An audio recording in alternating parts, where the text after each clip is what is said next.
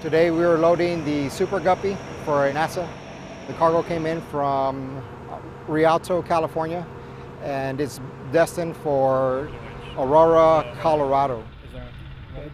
My normal day-to-day job is I send out the U.S. Marines out here out of Southern California, out of March. Today I was the team chief, so basically my role was I was in charge of all the loading of the cargo, making sure everybody was safe. We don't normally work with planes in this nature, so it's a different type of training that we get to use. It's a fun deal to work with different folks from different agencies, NASA, Lockheed Martin, and other contractors that were here on base.